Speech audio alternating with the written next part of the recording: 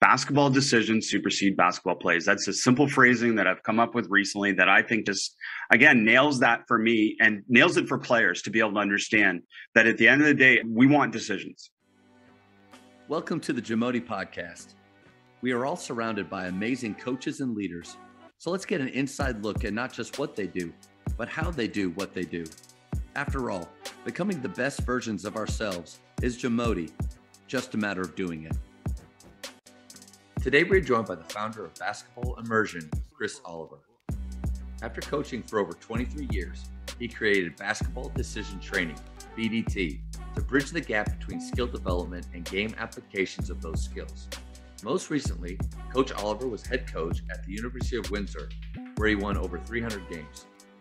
He shares his games approach to coaching, practical evidence-based drills, and decision training concepts openly through in-person and online learning at basketballimmersion.com.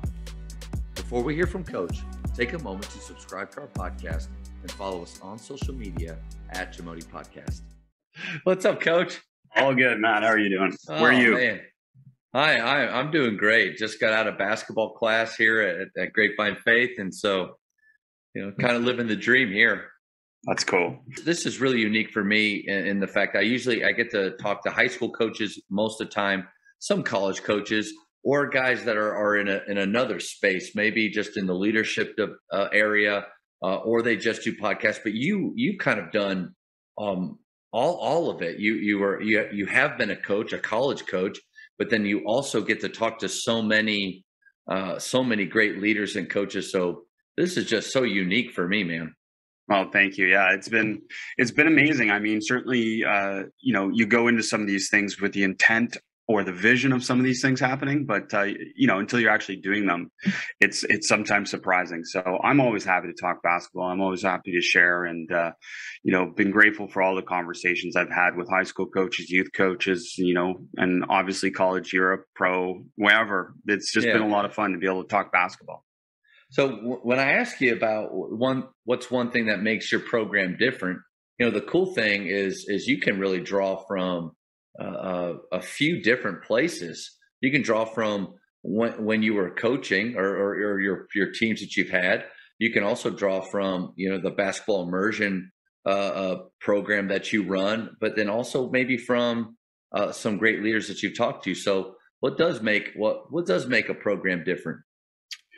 Well, as you said, the basketball podcast in particular, having, 200 plus conversations with coaches from different levels and around the world. I mean, think about that just every day. And I frame it for you as this, is if I had a team, it'd be really hard to do that because it's almost too many ideas and too many things that make you think and too many things that make you go, is there a better way? Yeah. So for me, it's more, an accumulation of all this knowledge without having to direct it specifically to one team. So I think that helps me refine it in a way that, say, a coach that's in the moment, especially in the season, has a harder time doing, because it's really hard to add or subtract during the season, and nor should you necessarily do that a ton. You got to go with what brought you there and what you believe in and your philosophy and some of those things. So for me, what makes what I do unique now is just, again, the diversity of information that comes my way, and then the diversity of information that I then try and make practical for coaches. Mm-hmm. And I believe that's really what's made Basketball Immersion, and I'm assuming Basketball Podcast, a brand for people to go to, because it's not just a content dump. It's content that has purpose. It's content that is aligned with evidence-based ideas. And it's certainly content that is practical and applicable for a coach, because, again, I wanted to create a one-stop shopping area for coaches, because I know how hard it is. Matt, you and I, and any other coach that coaches, there's almost, I don't know if I was a young person nowadays. I always say this to Alex Sarama, who helps me with Basketball Immersion. I don't know if I was a young person nowadays, if I could function. There's just too much information, too many things that you can access, online, that it's like, wow, my mind would blow up probably. So I think I'm grateful for this point, having gone through the process of coaching and now being able to amalgamate that information for others. That's such a great point. And so what do we do, Coach? Because I've actually had a coach contact me, a friend of mine that started going through. I'm way early. You mentioned you're 200 plus. I'm I'm just in the 40s right now, and really learning on the fly. I'm just a high school coach, learning how to do this and enjoying talking hoops with others. But he said, Matt, there's just so many good things that people are doing. How do I do it all? Like, how do I add? What do I know what to do? What's kind of your advice for a guy that, goes through the list of guests that you've had and all the materials that you have, and is just feeling overwhelmed with what's out there? Well, I think it all connects back to your core, and I think coaches, like, no matter, probably with the exception of maybe just a brand new coach, most coaches have a core of things, where principles of offense, or it's, concepts on defense, or it's their core values and those things. And by and large, certainly we can shift those things. Certainly we can add or subtract to those things. But by and large, I'd say that's our consistent structure. And I'll give you an analogy that's similar to teaching offense, is that I believe, even though I believe in freedom and creativity for players, I do believe that that starts from structure. So let's say I'm teaching them a structure, a spacing template, say like the 2-side fast break. I'm going to teach them the template, but then gradually what's going to happen is we're going to move from that structure to less structure. So structured to unstructured. And that's a huge goal of that process that we go through on offense. And then with that, when I connect that back to what you asked, for me, it's like, okay, I have these core values or these principles of play, and I believe in those, and that's my structure. But from there, when I learn all these things, I'm going to say, okay, I'm going to get a little less structured and unstructured at times as I collect this information. And then what I'll do with that information is gradually I'll add and subtract. And, I mean, you and I, we're old enough to know lists. And it's like, you start with a big list, and then you gradually subtract, and then you gradually subtract, and then it gets down to the most important things. And that's really the process that I go through basically every day that I learn. And only add the most important things. And it could be something like a new idea, or it could be something in terms of how you or another coach phrases things. And I would say that's the superpower that I've been blessed with, is that ability to be able to hear phrasing and say, okay, that's just better than how I say it. And then I'll adapt that.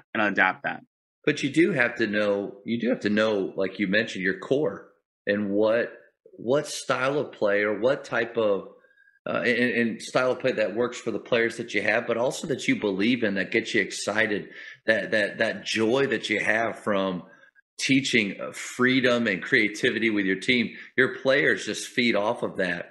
And I've just seen in myself, like I listen to coaches, I go to clinics, and what they're doing just makes so much sense, and it looks so good. But then I've got to be careful not to try to add too much in, because simplicity is where a lot of this, where we're talking about creativity, and where it lives, in my opinion. Well, and that's absolutely true. And I give, wisdom simplifies, but is preceded by messiness and struggle, is really how I would say it. Like this wisdom that we ultimately get to as a coach, or as a player, or as a person, it's, the goal is that it's simple, because wisdom really in the end is what that means, is it's simple. Yeah. It means something to us, and it's very purposeful, and all those different things that come with it. But that's always preceded by messiness and struggle. And I think coaches, sometimes I think one of the struggles they get into is they try and skip those steps.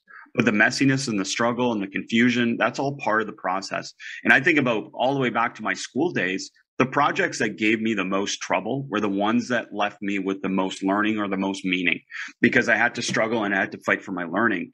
And that's something that, again, I encourage coaches to consider when it comes to their players. We don't want to cheat them out of those opportunities, because sometimes we can structure them so much, not just with, say, an offensive structure, but also with our words and our teaching and our lessons. Like you and I, we're really good. Like we can give coaching clinics to our players, but we cheat them out of their opportunities for the messiness and struggle, which leads to permanence and leads to their solution instead of our solution. So, as a simple thing, I mean, I just encourage, if you teach an offense, once your players know the offense, just encourage them to go off script. And that could be a segment of practice. That could be a day of practice, but gradually just encourage them to go off script, because that's as simple as it gets from going from structure to unstructured. And that's going to make your offense better. Now, again, it's a buffet. Not every player can go off script, or, you know, because that's a high school situation, you right? don't want little Timmy trying a few things.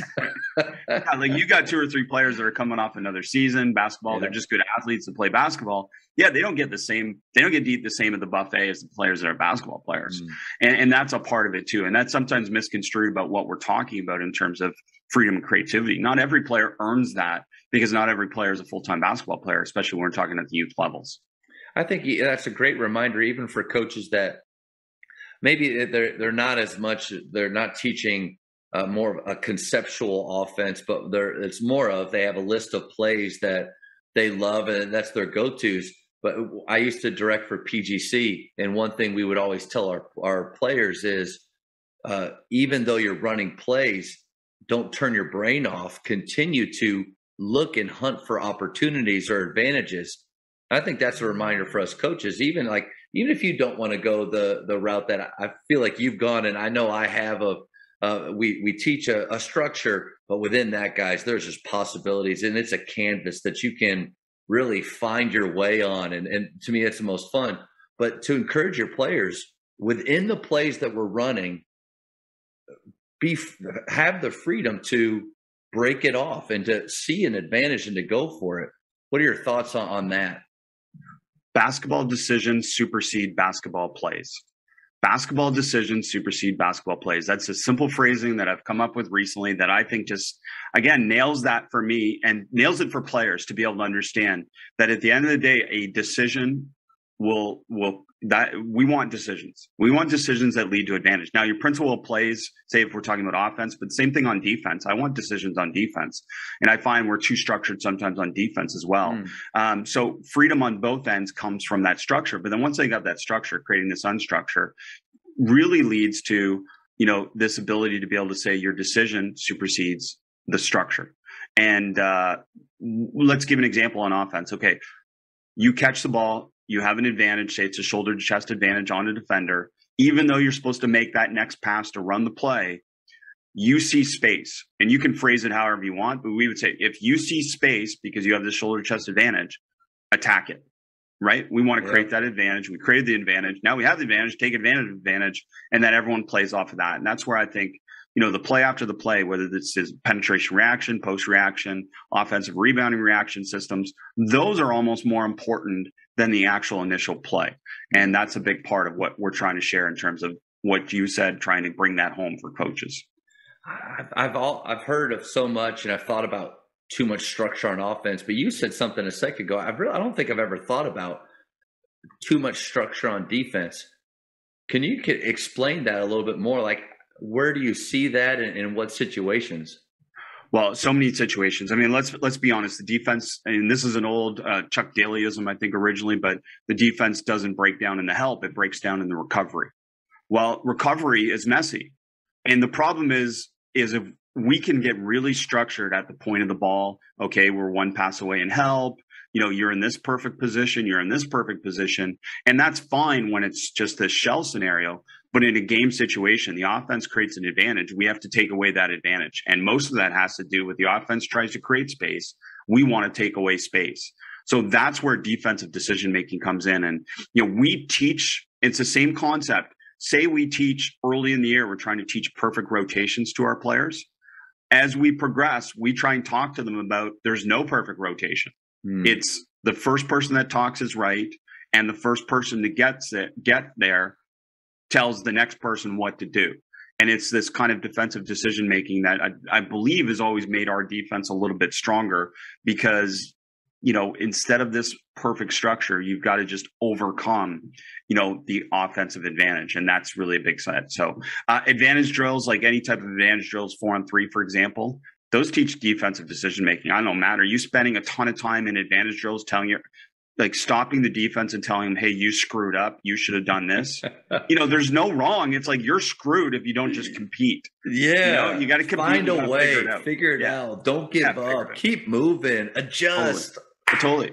And that's what good defense is, to be honest. Yeah. Again, I mean, and that's from the NBA on down. You'll see coaches, like, they may not admit it because everyone wants to have like this perfect defense. And we always talk about pack line, this perfect defense. Well, wait a minute. What happens if they get past the initial help? Yeah. Then it's in the recovery, and that's for all defense. So Shell always looks good when the offense isn't moving and they're only moving the ball around the perimeter after 1,000. That's when Shell looks really good. Hey, Matt, I'm not anti-shell drill, but I'm anti-staying there. Yeah. And that's the problem. I think coaches stay in shell too long. Like shell is great for that initial, structure. Terminology, but after that, get your terminology out. Yeah. Yeah. But after that, I mean, it's like, let's play a little bit more like shell. Let's go one rotation. Now it's live, or just create the scenario that you got to work on it. Those type of things. But what you said about on those advantage games, we're all, 2-on-1s, 3-on-2s, 4-on-3s. Like because of the offense we run, we live in those spaces quite a bit. But I've never thought about that we are teaching defensive principles from that, and probably, or not just teaching it, our players are going through them and learning how to adjust, how to see a need and fill a need instantly. And so that gave me a lot of freedom that you mentioned that, because I love valuing time for these small-sided games, but then in the back of my mind, I'm like, well, we still have all of these defensive checklists that I have to get done. Maybe I'm doing them in that time. You're doing them more than you realize, especially again, like this two-way coaching, two-way teaching type of concept. And that's the one advantage that I say about playing more basketball in practice is that, and by basketball, I'm saying offense versus defense, because basketball transfers to basketball. Like, I'm not sure if your, on-air defensive drill, closeout drill transfers much to basketball beyond maybe, again, communicating your language or your needs. But what we know is playing basketball transfers to basketball. So this concept of two-way teaching, and even if you're focused on one area, say offense more than the defense, you're still getting meaningful reps. And most importantly, you're getting perceptual reps. Like your defenders are getting perception reps of what do I perceive? What do I decide based on what I perceive? And then what do I execute because of that? And that's really important. And, that's why I can't encourage coaches enough to play more basketball. One, players enjoy it. And two, it does connect these things for you. Coach, are you saying that it's okay for our players to have fun in practice? That's okay? And we can define fun how we want to define it, but like smiles are okay. And by the way, like when I'm coaching at camps, especially in the summer, like when I'm traveling around the world, like I have to tell kids it's okay to smile because they've been taught, unintentionally, I believe most of the time, that basketball or sport is really serious. Yeah, this is serious. Yeah. And it's like we have to create this psychological safety for them to be themselves and to be able to have fun. And again, it's this balance between intensity and comfort. Right? Like, yeah, we want intensity. Yeah, we want you to play hard. But can't you do that and still enjoy yourself? Well, I think so. I think competition is fun. That's why most players are playing still basketball or a sport at the high school level, is because they like competition. And then I'd say the second area that is fun is seeing themselves improve. And we just simply don't spend enough time on that as a coach, about noticing when a player improves. And it could be from bad to okay. It could be from okay to good, from good to great. And we know those steps are a little harder as you get better. But just how much time a week do you spend noticing that your player couldn't do something as well last week and now can do something better this week? I think that's where sometimes practice plans can get in the way for me. If I have these rigid times and this long checklist that I have to go through, I will be fine. I find myself, this is a few years ago, I've gotten away from it more. I found myself really not even focused too much on what's on the floor, more of how's our time? Are we getting through this? Can we move on? Are we good? Can we go? And then I can't imagine how many of those moments that you just talked about that I missed being a slave to the plan or moving on for moving on's sake. So here's what I would write on my practice plan. And maybe just this is my practice plan, is you're okay and you belong. So that would remind me every day to tell every player that you're okay and you belong in some context. And that my first interaction with a player on the day I'm going to coach them is not a coaching moment.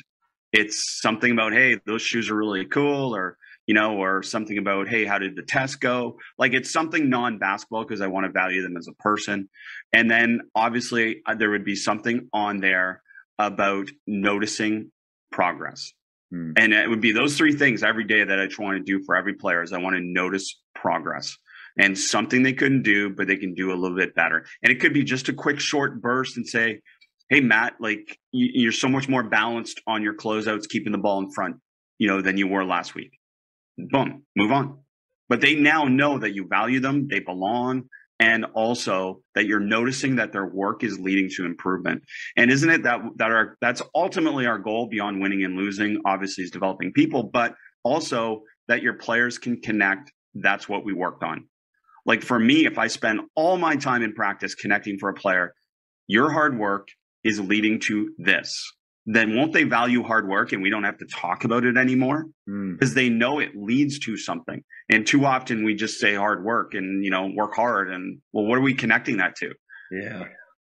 And what if in thinking that way too, we become more fun to be around?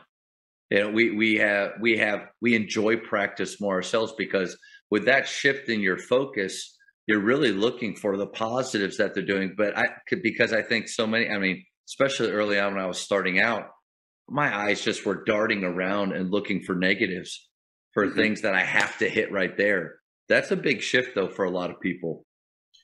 It's definitely a big shift, but it's so doable. We can all do it. And I think intuitively we all want to do it. And I think again, like coaches, there's been false narratives about coaches perpetuated for years. And that intensity trumps everything, right? Our intensity, the player's intensity, that will solve all problems if we just work harder and we do things more. And, if you've read a lot of Eastern philosophy or different things like that, it's a big difference between let it happen and make it happen.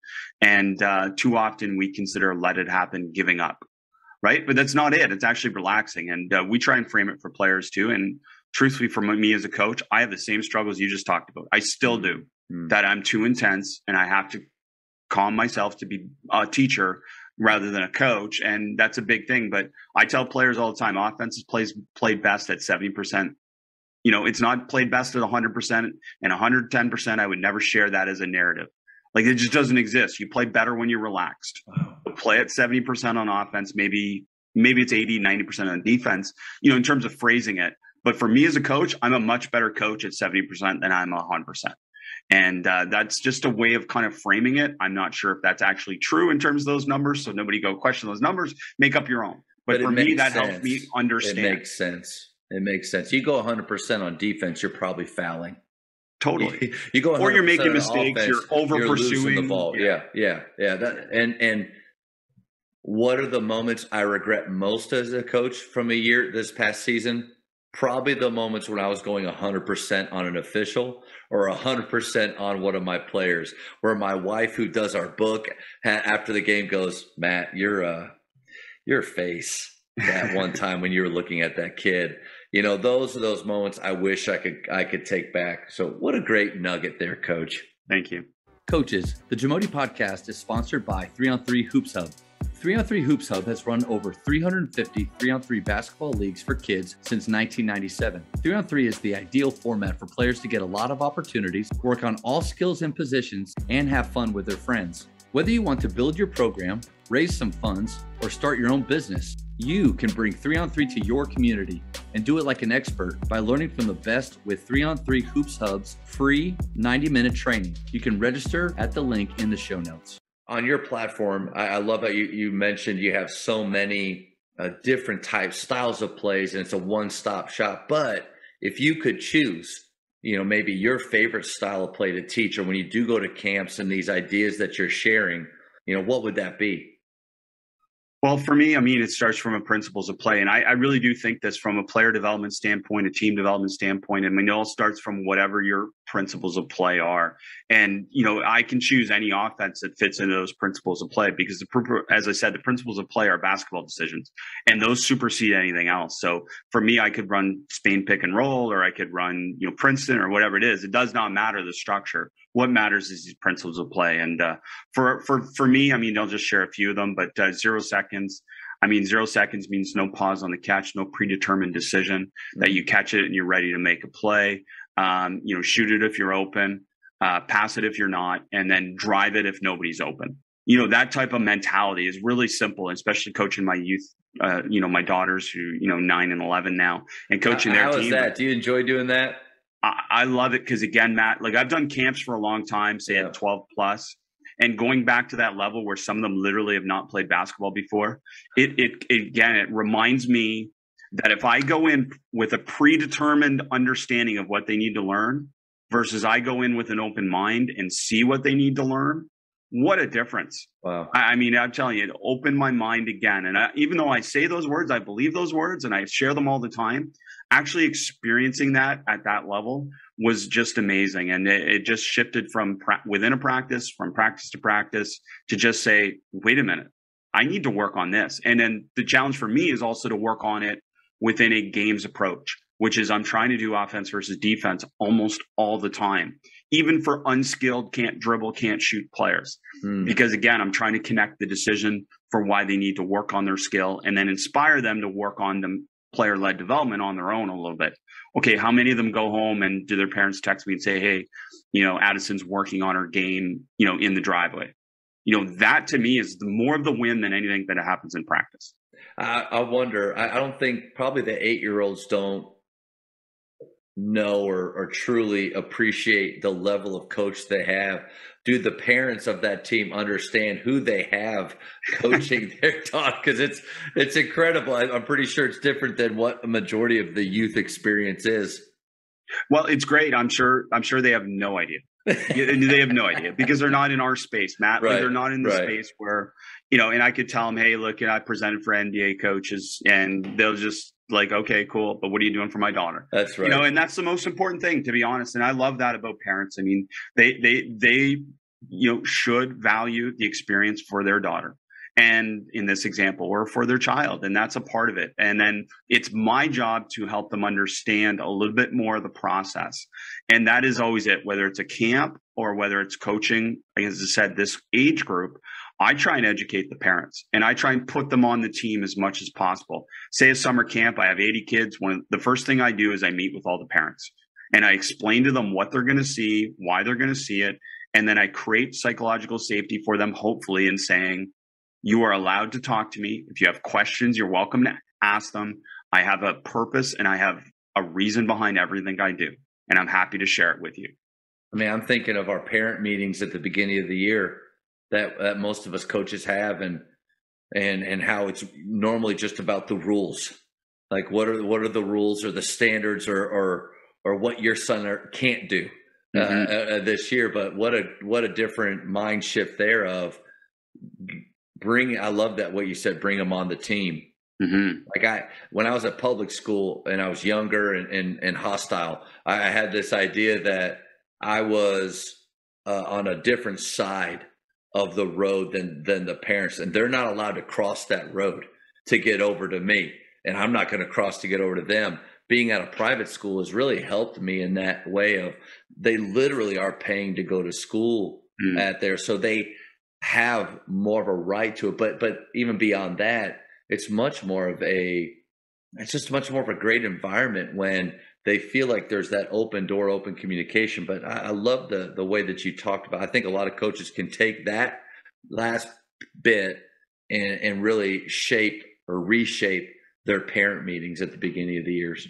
Can I bring one other example? So when Absolutely. I was a college coach, I would always welcome my athletic director. He could come to any practice he wanted. He could come to any film session, any team session. He's busy. He's not coming to everything, and he's very rarely coming. But when he came, I made it a point afterwards or sometimes during or sometimes obviously a text or email later, just saying, hey, what were your thoughts? Do you have any feedback? And I'll tell you, Matt, 99% of the time, I didn't care what he said because I wasn't going to do it. Right. But I put him on our team. Like he felt like he had a voice. He felt like he was making an impact. And there were enough times where I could go back to him and say, hey, I really enjoyed, your comment about this, this, and this. And whether I used it or not, he knows that I at least listened and I valued him and he felt more a part of the team, But I think there's also, as we said with players, it's a buffet. Not every parent's the same. And not every parent gets to eat at the buffet the same way as other parents. And that's something that, we have to consider in terms of those things. And the difficult parents are usually the ones that just want to be communicated to more. And we've got to create that safety for them to be able to be communicated. Going way back, Michigan State Sport Youth Institute, you would think they've done a number of surveys on this over the years, but the number one complaint parents have about coaches is not playing time. It's communication. And that does not surprise anybody, ultimately, if you really reflect on that. Because really, when we talk about playing time, too, that's more about communication.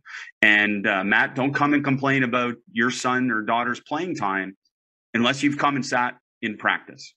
And I really want parents to come to practice and watch. Okay, that's awesome. Yeah. I was going to ask you, what are your thoughts?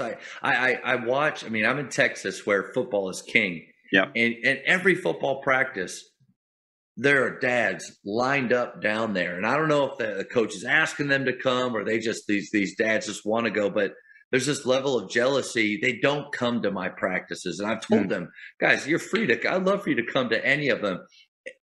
I think that's where a major disconnect is, because, and why maybe there's more investment in times into the select ball from parents like myself. My son's a freshman. I drive him to practice and I sit there and I watch and listen to everything that's happening at practice, which then in a game, I feel like I'm more invested. Yeah, we just worked on that. But then our high school parents only come for 32 minutes a night and they base everything off of what they see in that time. How do you encourage or get parents to come more? Well, number one, we're all in the off season right now, more or less. So it's like, for me, I'm never going to work on a player's shot without the parent being involved. Because if I think about who's going to rebound for that player, so I want both parents to be at a session. Maybe it's only a 10-minute session where I go through, Matt's shot and explain to them what we're working on and explain to them how I'm rebounding and also explain to them that rebounding is not coaching. Rebounding is shutting up and rebounding. And that's a big thing for my daughters too. Like, obviously I can coach every shot they shoot. But I tell them when we're in the backyard, I am just a rebounder. I am just a rebounder. That's my job. I'm just a rebounder because I want you to have a great experience experiencing the game and shooting and not getting coached on every rep. Now, there's times where obviously, they'll ask me, hey, can you help me? I'm struggling with this. And that's cool. That's what I'm there for. That's a great place to be right there. That's a great place to be. And that's where I want to be with them. But that's where I want to be with my players too. And that's where a parent should want to be with their child. Because I'll tell you again, the value of rebounding for your son or daughter is the conversations beyond basketball. I can't tell you, like, sitting around the dinner table and asking, hey, how was your day, versus rebounding. And then my daughter's starting to tell me something that happened during the day while I'm rebounding for her. Yeah. I mean, there's no better moment, and there's no more moment which brings more vulnerability, I feel, to the conversation than us experiencing a sport together and then us talking. And it's just such great fun. So that would be one thing I'd encourage. The other thing I would encourage is I would make it, if they're not going to come, I would make one practice maybe at the beginning of the year, a parent practice where the parents actually get changed and they, you go through the drills and go through the offense. And no way. Yeah, because I've done that with coaches. I mean, Matt, if you're at one of my BI academies, you're coming on the floor and you're going to do BDT and you're going to do some of these things. And I'm going to tell you, I'm going to create psychological safety for the parents and for you and say, hey, there's no judgment. No one's recruiting you. No one's comparing you. No one's, no one's evaluating you. We're just here. I want you to experience this, because I think sometimes, again, all of us, whether it's a coach or a parent, we don't have the perspective. We can come from a place of sympathy, but it's much different coming from a place of empathy, of actually having experienced something. So you having done VDT, now you can understand a little bit more how your players make mistakes, because you know what? It's not easy what we ask them to do a lot of times. I think that's the same for parents. And a parent coming to a practice and watching, just for me, gives me a conversation that I can go to them at some point and I can say, hey, listen, Matt's really improved at this, this, and this. Come to practice, notice it, but understand here what Matt still needs to improve to be able to play more, because Joey can already do all those things. And it's that type of thing that it's not like we're saying, hey, Joey's better than Matt. Well, he's better at basketball than Matt because he's worked harder at basketball. But it's like Matt can get better. Matt can get better, but here's what it is. And just kind of pointing those things out, I think, help parents understand. Everything's about needs improvement anyways.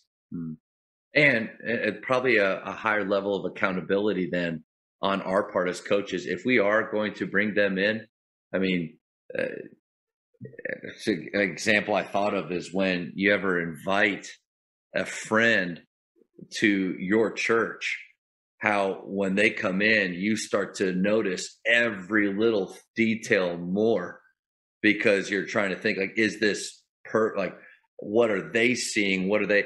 I think when you invite those parents in, and I don't know if that example works, but I may be thinking more and more about the details of how we run things, how I'm communicating, how I'm teaching, because of the people in the room.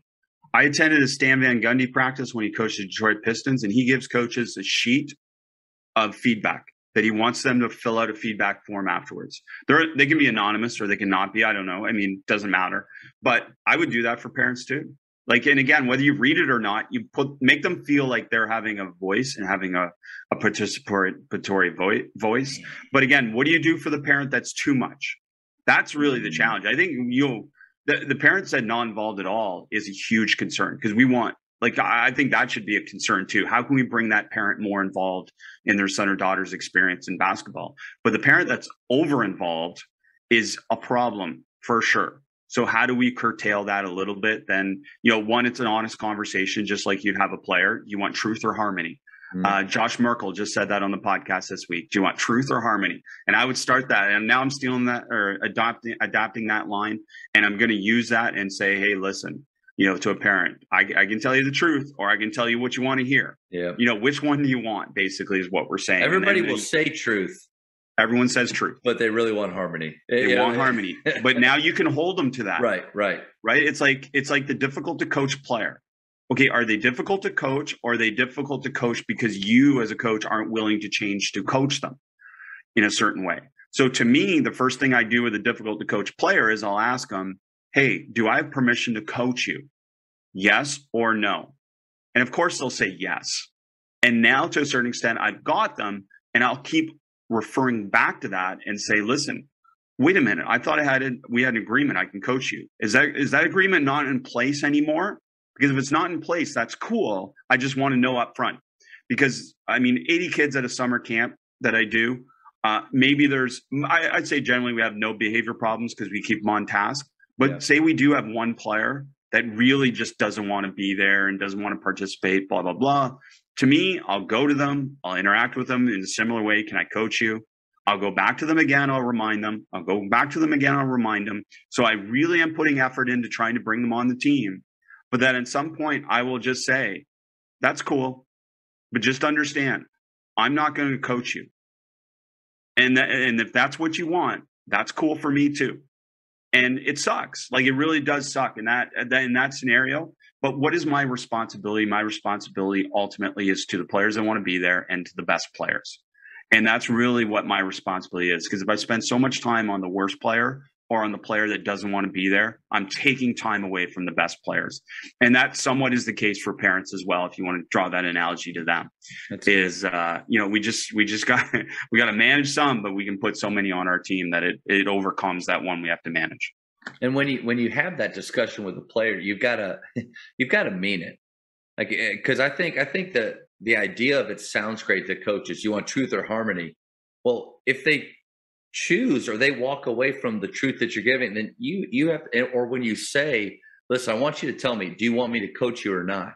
I mean, and you have as a player, you have the right to say, well, no, coach, I don't want to be held to that standard. That if they do answer that way, I mean, I've had that happen. Then you have to show them that you mean what you said. Yeah, because right.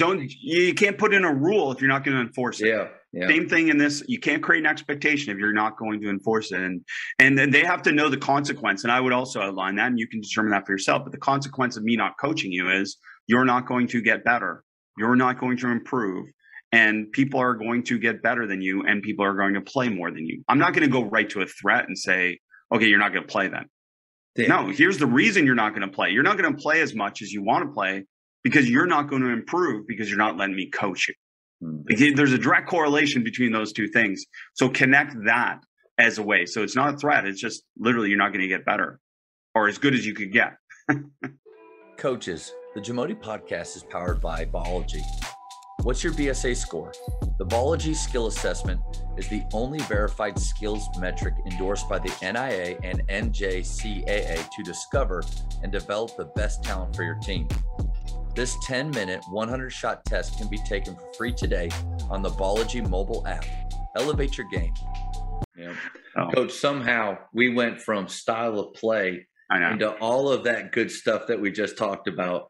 Okay. Do you want me to go back to style of play? Yeah, let's go back. Let's go back there because I'm fascinated to hear what you love to teach. Well, I mean, style of play. I mean, 0 seconds, as we talked about before. Dominoes is the concept. I mean, Alex Sarama has done a great job sharing that. But this concept of once you have advantage, keep the advantage. So once we have the defense in recovery, we are not in a play anymore. We're just constantly in, again, attacking closeouts, drive and kick, or keep the ball moving. That could be ball reversals, different things like that, that obviously keep the advantage. So this dominoes type effect that's obviously so important and prevalent in today's game is creating that advantage and then going from there. Floor is lava is another conceptual offensive concept, which is that, if you drive or you cut into space, then you get out of space. So clear the paint, for example, after a kick out. So we don't want players to hang out. And again, that's our concept. I know other coaches that want them to post after a drive or different things like that. But, and then another principal play is just, again, everything's spacing. Like if you ask my 10-year-olds a question on offense and they don't know the answer because they don't know most of the answers at that age, they know enough to just say space. And that's what I tell them. I say, listen, every offensive question, the answer is the same: spacing. And now if you came here, Matt, today and you asked any one of them, if you do this and you do this on offense and this and this and this, what's the answer? They'll say spacing. Because they don't know the answer, but they know spacing matters. So spacing is obviously everything. So see the space, attack the space type of mentality in terms of those things. So just, those are some basic principles of play, but that guides how I teach offense in our player development stuff too. It's how I teach offense to 80 campers from different programs. It's like we're going to adhere to these concepts because that's what's going to help you get better at basketball. And to be honest, you'll be able to go back to whatever system you play in and be better at basketball because we adhere to these principles of offense. That you nailed it. Yeah, that's what I was going to follow up with. It. They're probably going to go back and truly be able to take the skills they're learning with you and plug them in, with the exception of small things like if a coach wants them to truly basket cut or sit in the post, get their head under the rim or sit in the post, right? But the concepts that you're teaching them, they can go home and really on their own plug in, and their coach hopefully will notice like an increase in IQ or an increase in their ability to see things and make things happen. Well, I hope so. I mean, that's ultimately the goal. I mean, for me, obviously, I try and tell kids all the time, look, your coach may tell you to do something completely different than me. But just understand, my goal in player development and my goal in a camp setting, for example, is for you to have selfish time. That means I'm only focused on your individual development. It's your coach's job to figure out how you best fit into the team system. I'm not approaching it from that perspective. I'm only approaching it from selfishly, how can you get better? And those are two different things. Now, if I'm coaching my team, there's no separation between player and team development because we're all building the same skills and decision towards the same principles of play. But if I'm coaching your players, Matt, in the summer, then I selfishly want them to get better, but I want them to feel like they should selfishly want to get better. So they go back and now Matt has more possibilities about ways to use them, whether it's on offense or defense. But truly, most of it comes back to offensive development. If you're talking back to fun, I mean, players can say they love defense and some truly do. But mostly we love defense because it helps our team win. Yeah. You know what? Players do not love defense, coaches. Don't pretend that they do. They want to improve on offense because it's a lot of fun to shoot. It's a lot of fun to score. And there's nothing wrong with that.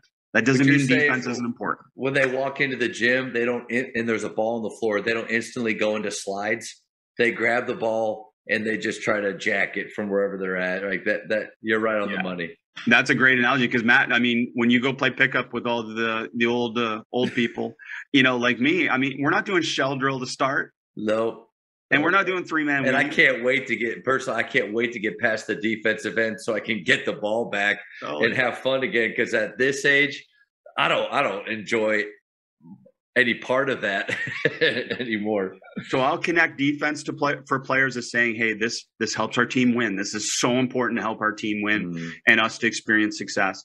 And I mean, all the college coaches and all the stuff on Twitter, all these lists and stuff that say, oh, be a hard worker, be a great defender, be a great person. Hey, all that's true. I'm not discounting that. But I'm telling you, every evaluation starts from offense. There's not a college coach in the world that doesn't look first at offense and then effort from there. Coach, that it goes right into one of my, I personally don't like the be a star at your role argument, because the way I understand it, what's trying to be communicated, which is on our team, I really need you to rebound and block out. Like, I need you to do that really well, because there might be people that, like you said, at the buffet, they're taking more shots and we need them to. But I just hear that too often. They use Dennis Rodman or Patrick Beverly as examples. Like, listen, look at guys. Here are guys being stars at their roles. And I kind of cringe, because I think, first of all, they're millionaires. They're NBA. If you tell me I'll pay you $100,000 to sit at the end of the bench, you're never going to play. I would be a star at that right now. I would do that in a heartbeat. But then if they go back and they watch The Last Dance and watch Rodman in college, that dude scored. He averaged like 20 a game. Patrick Beverly was a bucket in college. So to tell a high school kid, just be a star at your role, that's what colleges want, what NBA players do. Like, no, like, if they're going to get any notice at all, it's going to be for what they can do with the ball in their hands. So my advice, and you can tell me if I'm kind of wrong in this, and maybe my whole thinking here is, yes, be a star at your role and get to do whatever you can to get on the floor in high school, but work like heck on your own to develop your shot, your handle, your decision making. Yeah, maybe we should add a but to that. Be a star in your role, but don't be satisfied with your role. Yes. Right? Like, to me, that's absolutely true. I don't want a player to be satisfied with their role. Like, I want them to work beyond their role, and not be satisfied. Now, that does not apply for coaches. Like, that doesn't apply to the non-basketball players. Like, the non-basketball players, the football first, that don't play basketball at all except in your season. I mean, that's different. I mean, they truly just want to be a part of the team, and we've got to connect that for them. Hey, you're helping us win because you're competing, you're rebounding, you're doing all these things, but, for the basketball players, we want them to value the fact that all that effort they're putting in the off season is leading to them having more possibilities. And there's nothing wrong with saying that, for sure. And I couldn't agree with your analogy more in that way. Can't stand it.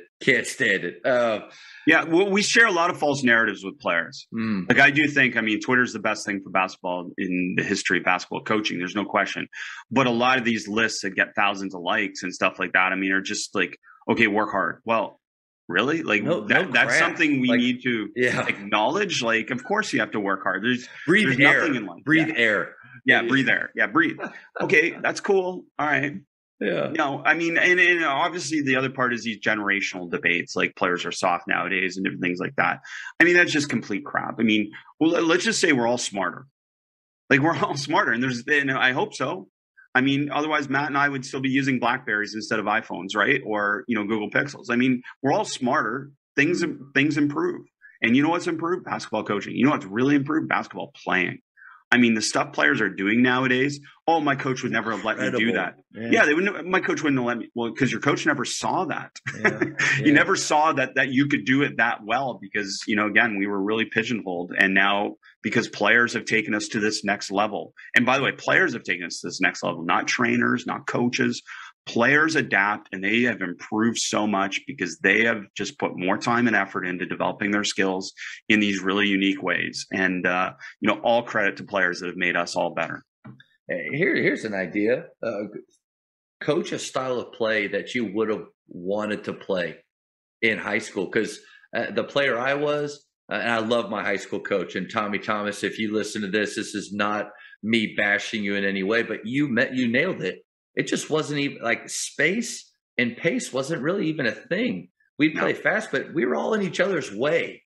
There were single gaps everywhere, and or the same kind of action and flow. But what was most fun was being creative. and having a few options. So maybe that there's an idea there is we need to coach now styles that as players we would have really appreciated and loved to play.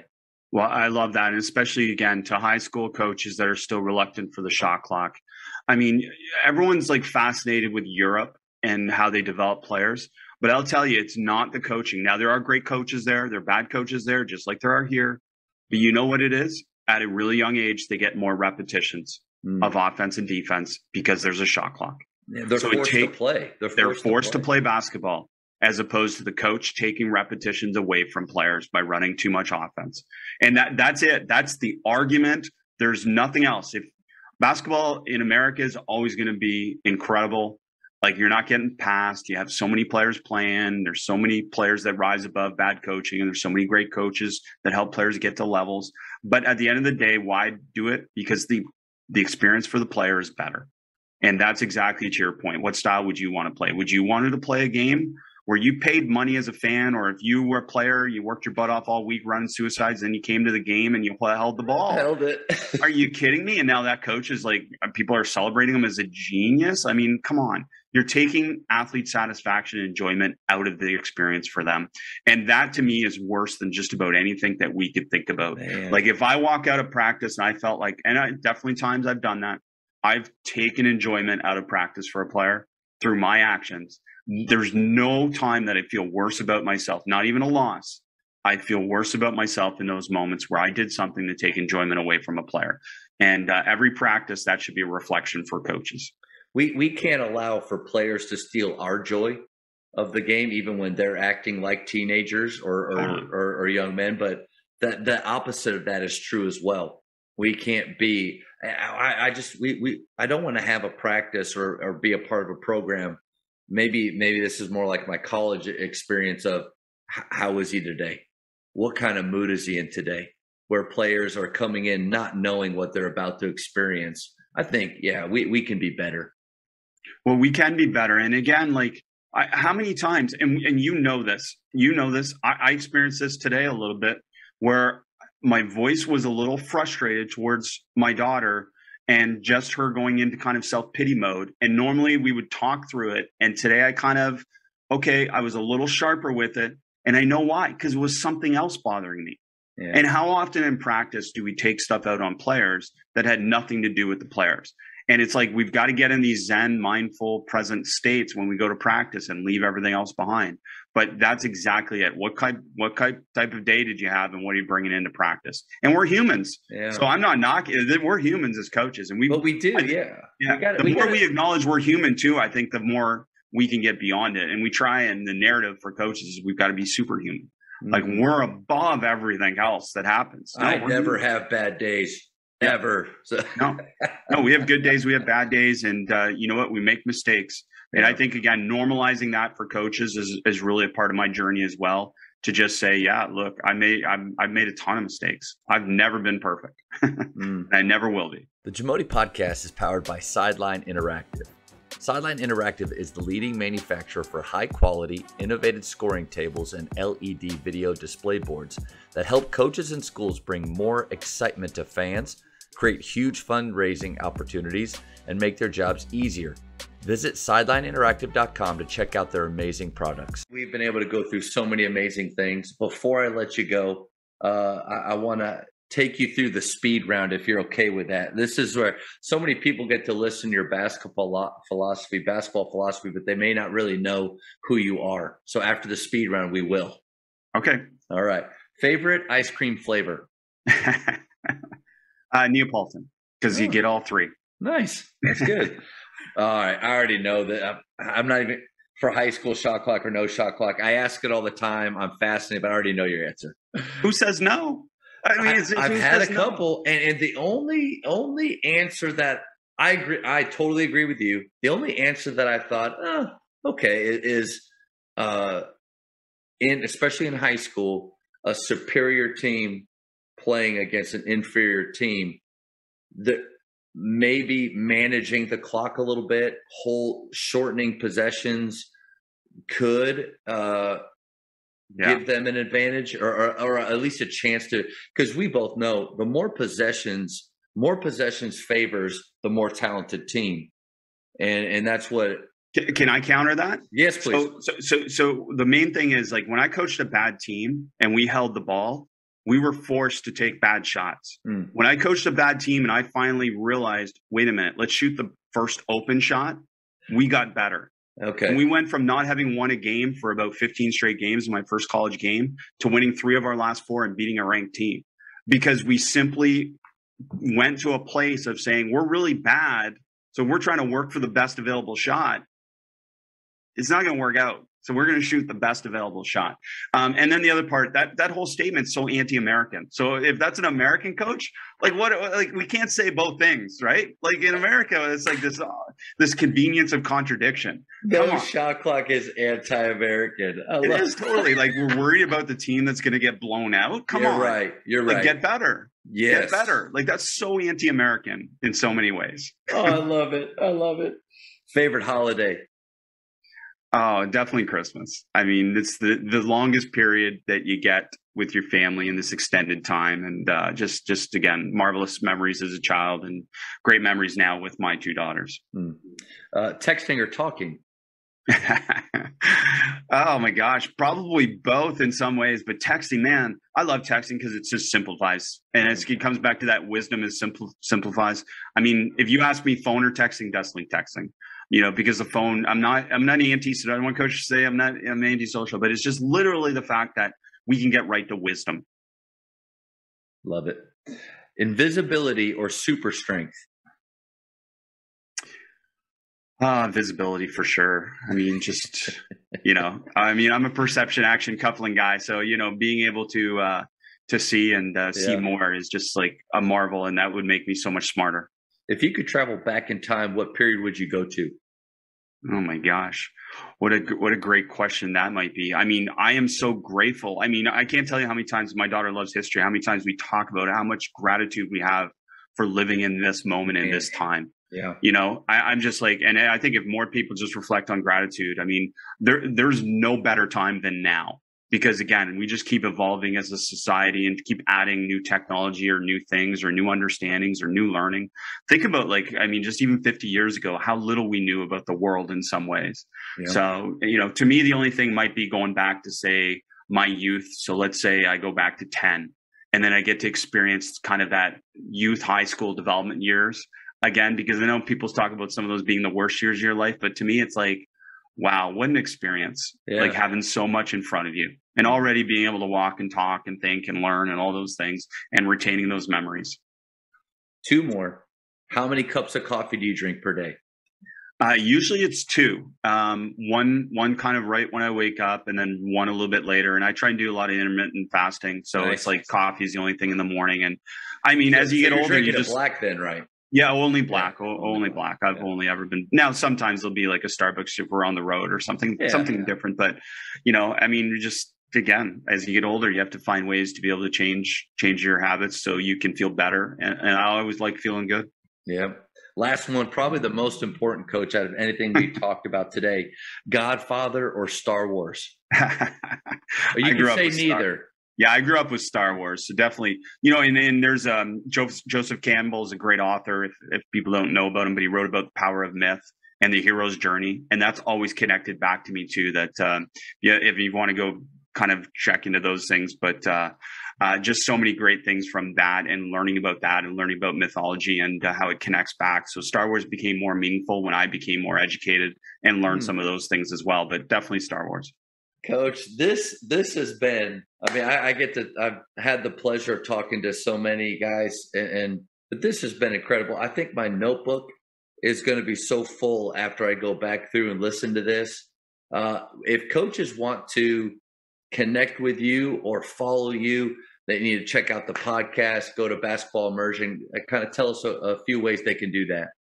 Well, basketballimmersion.com. I mean, it's one-stop shopping for learning, a methodology around how to connect skills and decisions and small-sided games and games approach. And, we have course-based learning. We have videos. We have over 600 videos. We have master classes with experts around the world. So definitely, I'd love to have anyone that wants to stimulate their thinking and find out if there's a better way and a way to be able to add or subtract to their coaching, to come there and become a member of our community.